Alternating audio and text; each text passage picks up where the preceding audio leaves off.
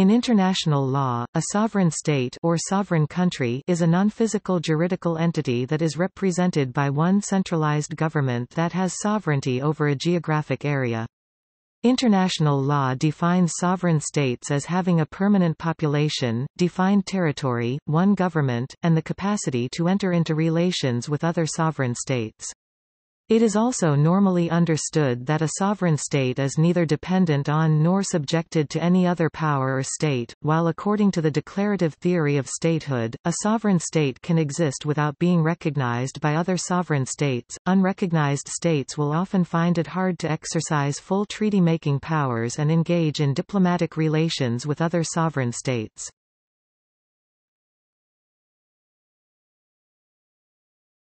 Topic: Westphalian sovereignty. Westphalian sovereignty is the concept of nation-state sovereignty based on territoriality and the absence of a role for external agents in domestic structures. It is an international system of states, multinational corporations, and organizations that began with the Peace of Westphalia in 1648. Sovereignty is a term that is frequently misused. Up until the 19th century, the radicalized concept of a standard of civilization was routinely deployed to determine that certain people in the world were uncivilized and lacking organized societies.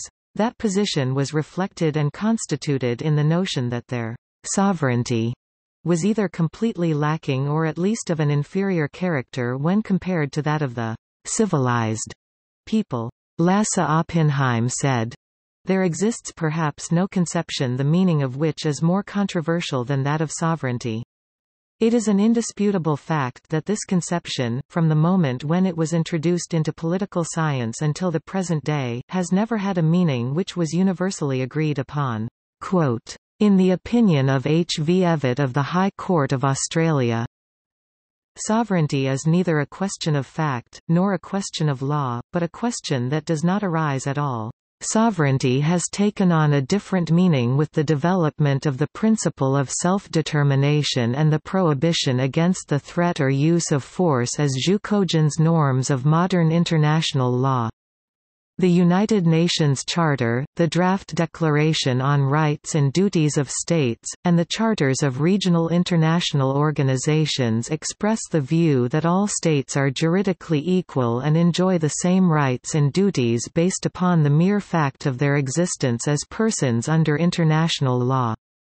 The right of nations to determine their own political status and exercise permanent sovereignty within the limits of their territorial jurisdictions is widely recognized. In political science, sovereignty is usually defined as the most essential attribute of the state in the form of its complete self-sufficiency in the frames of a certain territory, that is, its supremacy in the domestic policy and independence in the foreign one, named after the 1648 Treaty of Westphalia, the Westphalian system of state sovereignty, which according to Brian Turner is made a more or less clear separation between religion and state, and recognized the right of princes to confessionalize the state, that is, to determine the religious affiliation of their kingdoms on the pragmatic principle of cuius regio ius religio, whose realm, his religion. The Westphalian model of state sovereignty has increasingly come under fire from the non-West as a system imposed solely by Western colonialism. What this model did was make religion a subordinate to politics, a problem that has caused some issues in the Islamic world. This system does not fit in the Islamic world because concepts such as separation of church and state are not recognized in the Islamic religion as valid.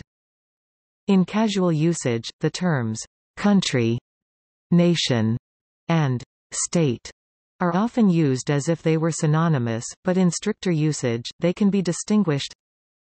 Country denotes a region of land defined by geographical features or political boundaries. Nation denotes a group of people who are believed or deemed be to sharing common customs, religion, language, origins, ancestry or history. However, the adjectives national and international are frequently used to refer to matters pertaining to what are strictly sovereign states, as in national capital, international law. State refers to the set of governing and supportive institutions that have sovereignty over a definite territory and population. Sovereign states are legal persons.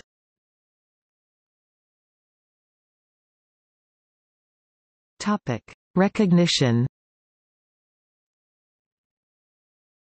State recognition signifies the decision of a sovereign state to treat another entity as also being a sovereign state. Recognition can be either expressed or implied and is usually retroactive in its effects. It does not necessarily signify a desire to establish or maintain diplomatic relations. There is no definition that is binding on all the members of the community of nations on the criteria for statehood. In actual practice, the criteria are mainly political, not legal. L. C. Green cited the recognition of the unborn Polish and Czechoslovak states in World War I and explained that, "Since recognition of statehood is a matter of discretion, it is open to any existing state to accept as a state any entity it wishes, regardless of the existence of territory or of an established government." In international law, however, there are several theories of when a state should be recognized as sovereign.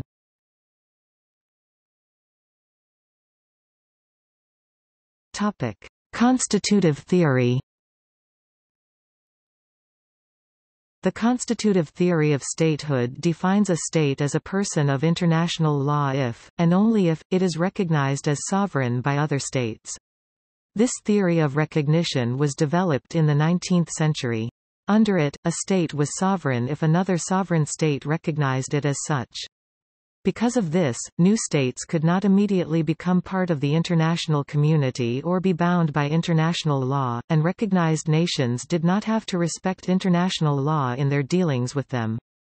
In 1815, at the Congress of Vienna, the final act recognized only 39 sovereign states in the European diplomatic system, and as a result it was firmly established that in the future new states would have to be recognized by other states, and that meant in practice recognition by one or more of the great powers. One of the major criticisms of this law is the confusion caused when some states recognize a new entity, but other states do not.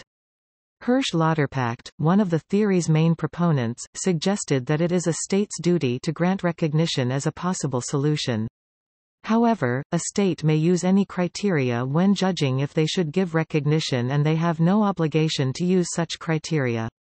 Many states may only recognize another state if it is to their advantage. In 1912, LFL Oppenheim said the following, regarding constitutive theory: "International law does not say that a state is not in existence as long as it isn't recognized, but it takes no notice of it before its recognition. Through recognition only and exclusively a state becomes an international person and a subject of international law."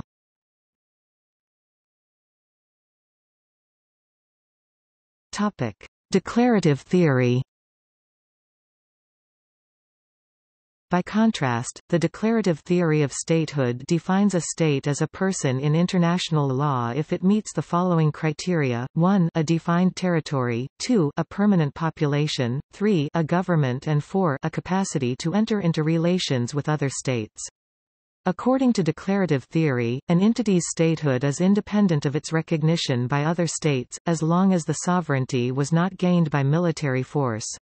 The declarative model was most famously expressed in the 1933 Montevideo Convention. Article 3 of the Montevideo Convention declares that political statehood is independent of recognition by other states, and the state is not prohibited from defending itself. In contrast, recognition is considered a requirement for statehood by the constitutive theory of statehood. An important part of the convention was Article 11 that prohibits using military force to gain sovereignty. A similar opinion about the conditions on which an entity constitutes a state is expressed by the European Economic Community opinions of the Badinter Arbitration Committee, which found that a state was defined by having a territory, a population, government, and capacity to enter into relations with other states.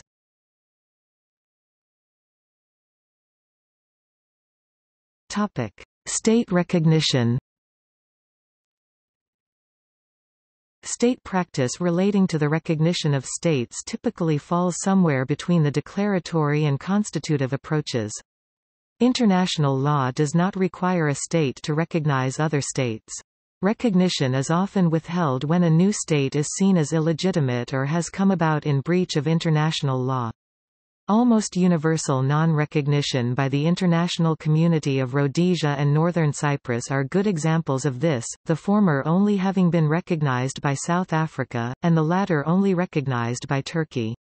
In the case of Rhodesia, recognition was widely withheld when the white minority seized power and attempted to form a state along the lines of apartheid South Africa, a move that the United Nations Security Council described as the creation of an illegal racist minority regime. In the case of Northern Cyprus, recognition was withheld from a state created in Northern Cyprus. International law contains no prohibition on declarations of independence, and the recognition of a country is a political issue. As a result, Turkish Cypriots gained observer status in the Parliamentary Assembly of the Council of Europe, and their representatives are elected in the Assembly of Northern Cyprus, and Northern Cyprus became an observer member of the Organization of Islamic Cooperation and the Economic Cooperation Organization.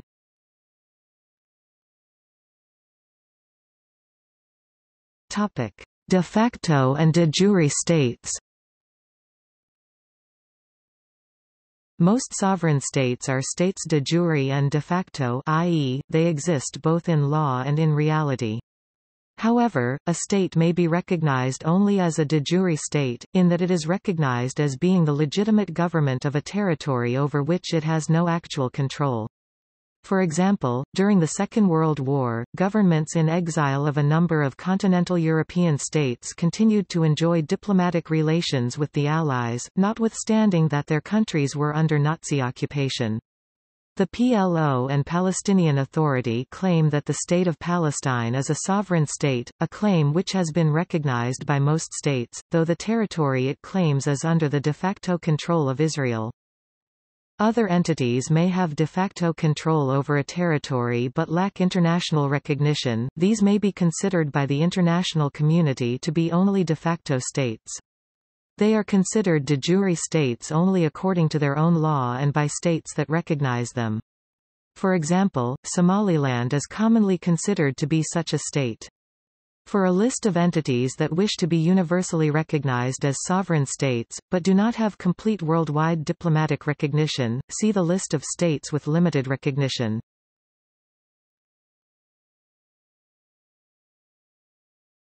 Topic: Relationship between state and government. Although the terms state and government are often used interchangeably, international law distinguishes between a non-physical state and its government, and in fact, the concept of government in exile is predicated upon that distinction. States are non-physical juridical entities, and not organizations of any kind. However, ordinarily, only the government of a state can obligate or bind the state, for example by treaty.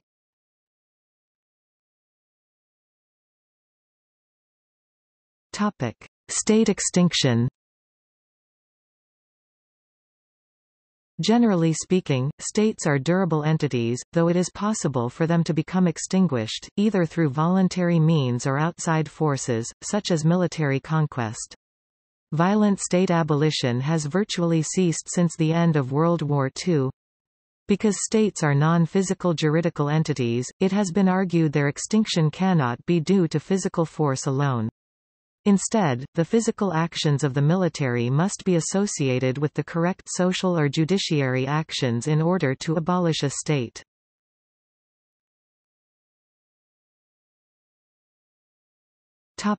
Ontological status of the state. The ontological status of the state has been the subject of debate, especially, whether or not the state, being an object that no one can see, taste, touch, or otherwise detect, actually exists.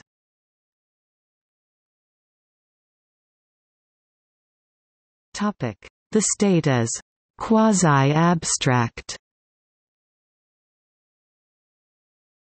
It has been argued that one potential reason as to why the existence of states has been controversial is because states do not have a place in the traditional Platonist duality of the concrete and the abstract. Characteristically, concrete objects are those that have position in time and space, which states do not have, though their territories have spatial position, but states are distinct from their territories, and abstract objects have position in neither time nor space, which does not fit the supposed characteristics of states either. Since states do have temporal position, they can be created at certain times and then become extinct at a future time. Therefore, it has been argued that states belong to a third category, the quasi-abstract, that has recently begun to garner philosophical attention, especially in the area of documentality, an ontological theory that seeks to understand the role of documents in understanding all of social reality. Quasi-abstract objects, such as states, can be brought into being through document acts, and can also be used to manipulate them, such as by binding them by treaty or surrendering them as the result of a war. Scholars in international relations can be broken up into two different practices, realists and pluralists, of what they believe the ontological state of the state is. Realists believe that the world is one of only states and interstate relations, and the identity of the state is defined before any international relations with other states. On the other hand, pluralists believe that the state is not the only actor in international relations and interactions between states, and the state is competing against many other actors.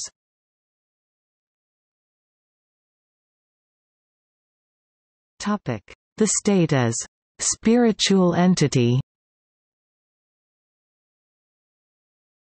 Another theory of the ontology of the state is that the state is a spiritual, or mystical entity, with its own being, distinct from the members of the state. The German idealist philosopher Georg Hegel (1770–1831) was perhaps the greatest proponent of this theory. The Hegelian definition of the state is the divine idea as it exists on earth.